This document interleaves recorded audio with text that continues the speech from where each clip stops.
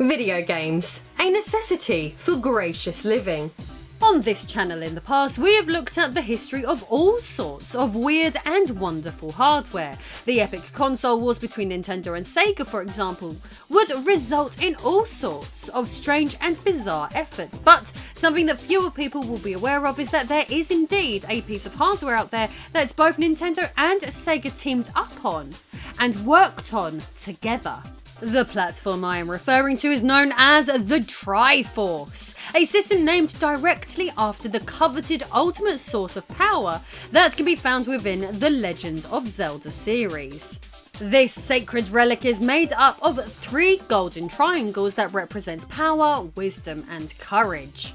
Like the Triforce of Zelda mythology, the Triforce System's 3 triangles also represent 3 different things. In this case, they represent Sega, Nintendo, and Namco, as this trio of companies would go on a joint venture to create one unified machine. While this may sound like the stuff of legends, this literally actually happened. So let's go back and explore this tale to find out why and what this system was capable of.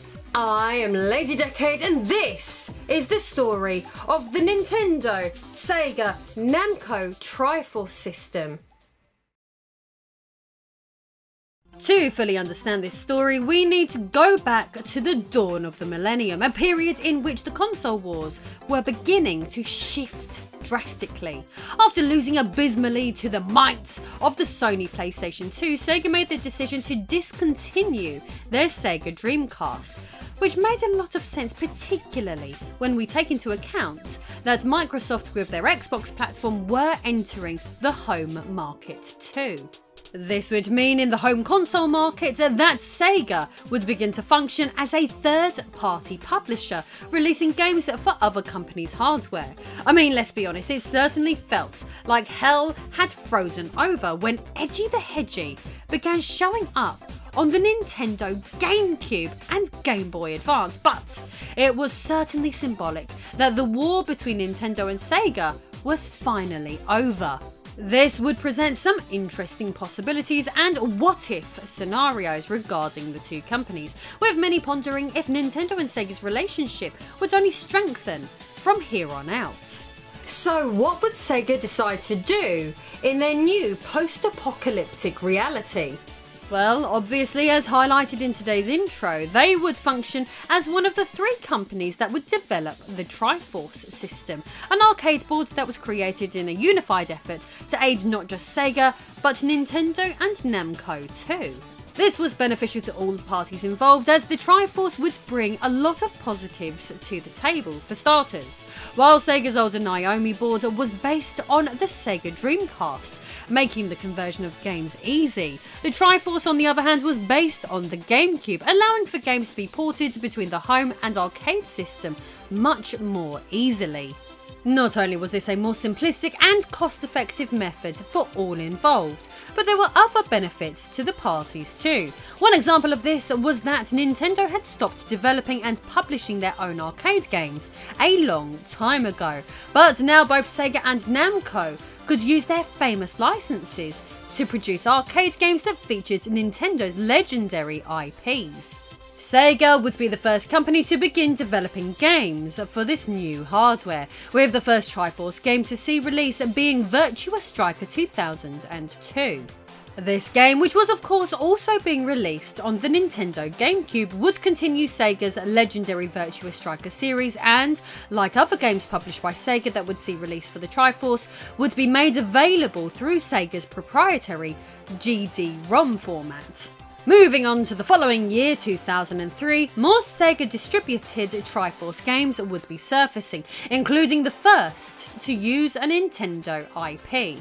The game I'm referring to is F-Zero AX, which would be developed by Sega's Amusement Vision department. This successor to F-Zero X brings back the high-speed racing the franchise is famed for, and was released alongside his more famous GameCube counterpart known as F-Zero GX. The main difference between the two relate to the number of vehicles and tracks, with each version having its fair share of exclusiveness. Being a coin-munching arcade game though, the main difference is AX's extreme level of difficulty. I guess Nintendo's Sega Arcades games were now a thing. That year would also see the release of Gekitou Pro Yakyuu, a title that seems to be a baseball game, which as a Brit with Sri Lankan heritage I refuse to make comment on. But if this featured a real sport like cricket, it would be an entirely different story.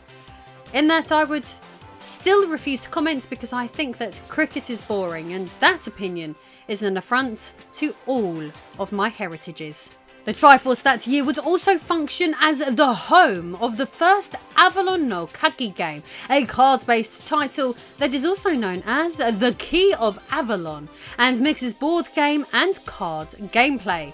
This game featured card reader technology whereby gamers could have their deck read in seconds.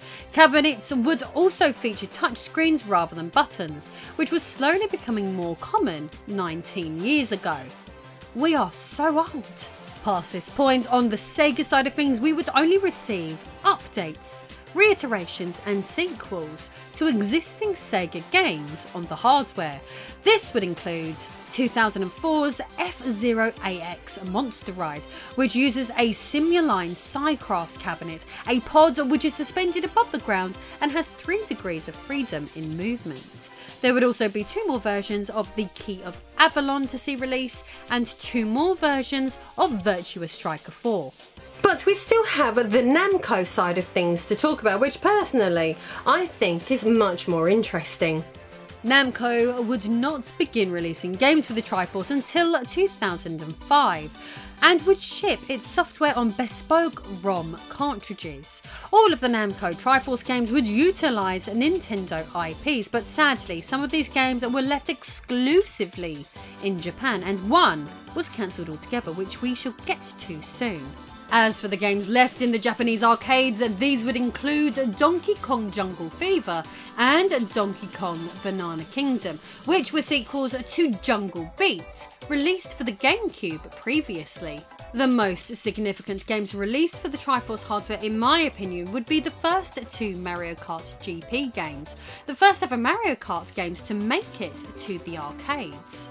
The first GP game also made history by being the first Mario Kart to include crossover characters such as Namco's Pac-Man, Ms. Pac-Man and Blinky the Ghost, which would all be playable.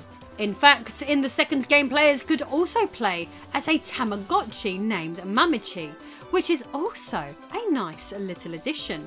As for the first game, 24 tracks would be offered up in total, with both new and old items becoming available to utilise in races, with a lock-on feature for items being introduced. Further to this, a temporary shield when using power sliding was also included, which added to the novelty for the first game. The game's sequel, GP2, would introduce further tracks that continue to build on the chaos of the first game. Mario Kart GP cabinets, from my life experience at least, have been prolific, with these cabinets being present in every family arcade I've been to, bowling alley, retail park and seaside town known to man. These little shits are absolutely everywhere and I am all for it. While Mario Kart GP is no doubt the Triforce system's greatest legacy, perhaps the most mysterious chapter in this hardware's history relates to the platform's Star Fox game, which never seems to have surfaced. Back in the day when Star Fox Assault was announced, an accompanying arcade game was also promoted. Reportedly, nothing project has been heard about since, resulting in a game that I and many other people would likely want to learn more about. But as I always say on this channel, the internet is a funny place, and just because there is not information on this now, doesn't mean something won't get leaked in the future. Someone out there must know something. So I guess that brings our Triforce tale to a close, covering every video game that ever saw release for a piece of hardware that most people are not even familiar with. Most won't know specifically about the Triforce hardware, but there are very few gamers out there who haven't played the Mario Kart GP games or its many follow-ups at least once. So the Triforce's legacy lives on, even if only specifically due to those games. F-Zero, Donkey Kong, Mario Kart.